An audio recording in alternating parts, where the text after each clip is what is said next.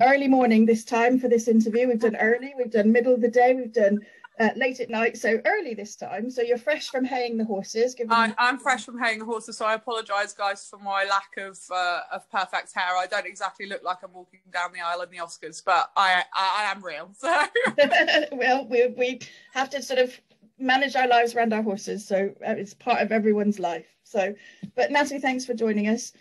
We're looking forward to the LeMieux National Grand Prix Championships at Hartpury, just a matter of days away now, really. You're going to bring the lovely DHI Home Run, commonly known as the exciting Jojo, to join us. Really looking forward to having you there. You're both quite new to Grand Prix, and I know you've sort of taken your time, but I really admire you for sort of the time that you've taken and really to get yourself used to riding Grand Prix. Yeah, for sure. So this is actually we did do one Grand Prix at the end of last year, but technically speaking, this has been our first year at Grand Prix. It has taken, I have, as you said, taken a long time with Jojo to get him here because he's not a very confident horse in the arena. And so he needs to be uber established at home and confident within the movements in lesser environments in order to really show himself off at the bigger shows. So we've been sort of doing our best during this difficult COVID period to try and get him out at the Grand Prix. I've really learned a huge amount this year that although I've got a huge amount of experience at small tour level, I'm having to kind of grasp everything I've got just to try and even get through a Grand Prix. It is such a massive a leap up. And I think, if anyone who's embarking on that step up, I think the biggest thing for me is, you literally have no breathing space in the Grand Prix test to sort anything out if things start to go wrong. You just have to keep resetting up for the next movement. So I'm just over the moon and just absolutely gobsmacked that we're actually going to the Nationals this year. It's been something that I've dreamt of doing since I can't remember, and it was quite emotional when BD rang me to say, look, they give you an invitation to go to the Nationals. It was a feeling of just being so excited, and then on the other hand thinking, oh my god, I'm actually going to have to do this. So, yeah. No, and I think it's heartening for people to hear sort of somebody with your experience, because I mean you are a very experienced rider, but you're still quite new to the Grand Prix, just finding that step up. I think a lot of people just sort of look at Grand Prix and they think, yeah, I could do that, but actually it's another realm. I think it's that sort of milestone of for all of us, part of it is finding a horse that is capable of doing the Grand Prix. There are so few horses that are capable of doing it, and there is a massive difference between a horse that's doing Grand Prix movements at home and a horse that can actually do the Grand Prix test in a competition environment from start to finish. That's the big difference.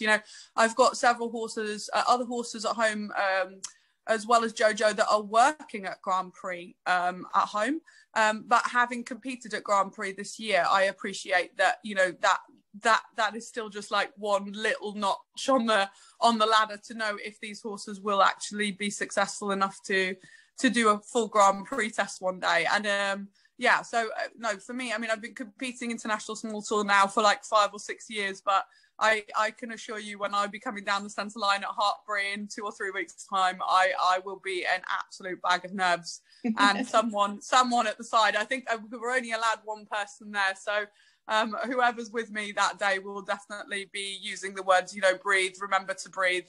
And my horse is not the best at breathing either. So, if only we could take oxygen bottles in with us, we'd probably do a better job. Okay, well, I'll hopefully be there, and I'll remind you to breathe. And smile, because we love your big smile. Oh, right, bless you. We're getting in the festive cheer. We're going to do some quick fire Christmas questions, a little bit random, a little bit mixed, but cool. Hey, okay. Christmas. So answer as quickly as you possibly can. We end up chatting. Normally I say this and we sort of set off fast and then we end up chatting, but don't worry, we'll see how it goes. Right, are you ready? Are you in the zone? First question, mince pies, short crust pastry or flakery pastry? Oh, short crust for sure. Christmas tree lights, white or coloured? White. Turkey meat, white or brown?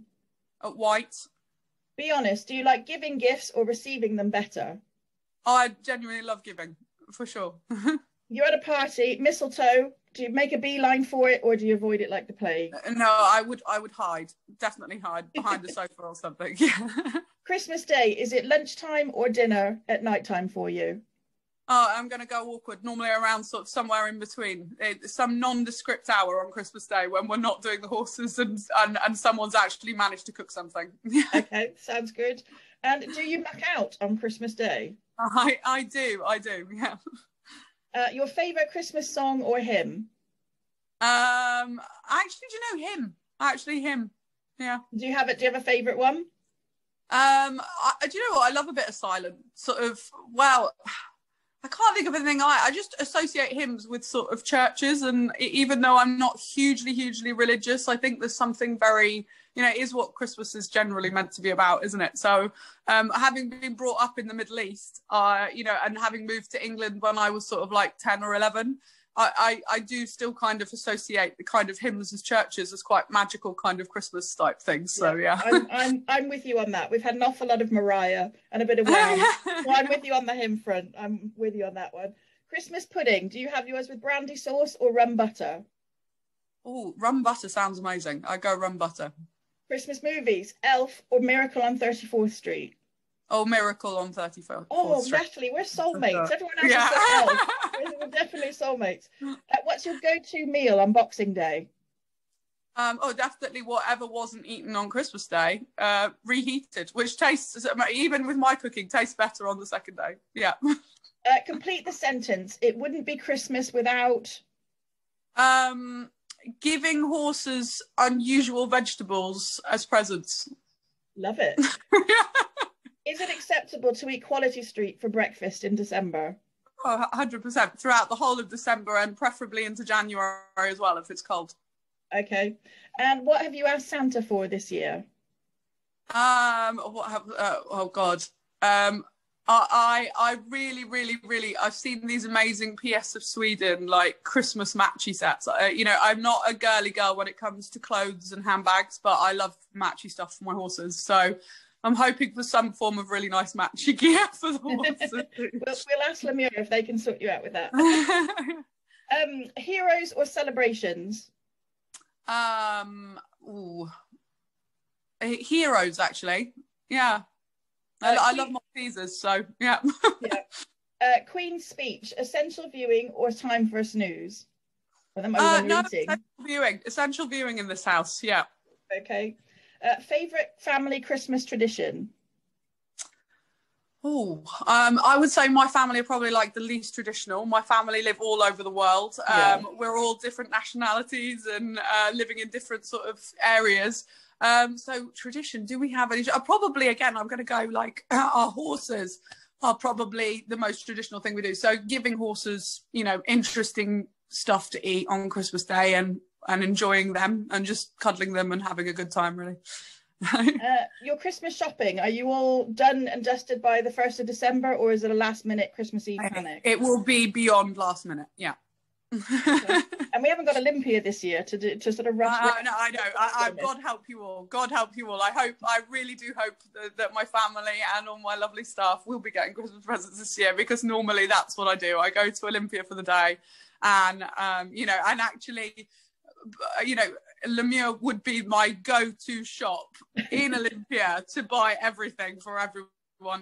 Without fail, I know they will be the people to have everything. So difficult year this year. Yeah, well, maybe up there with one of the most difficult things about COVID, how to do Christmas shopping. But yeah, the LeMieux website's pretty good, so you'll be fine. Yeah, 100%. Get yourself your favourite table and park yourself in front of it. Yeah.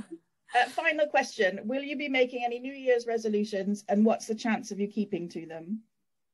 I think I will try and make some New Year's resolutions. Whether I'll keep to them or not, I don't know.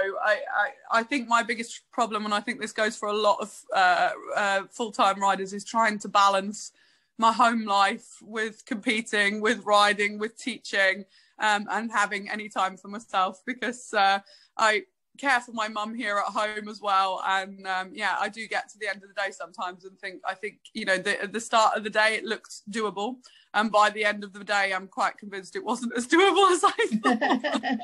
So yeah.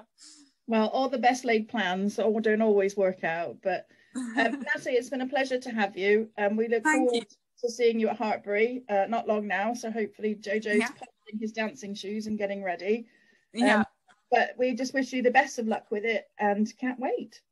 Thank you so much, and massive thank you to BD and the sponsors of the championships, LeMieux, for allowing me to attend, and really is a massive bucket list tick for me to even be there. So whatever happens, I'll still be just over the moon to be there. Brilliant.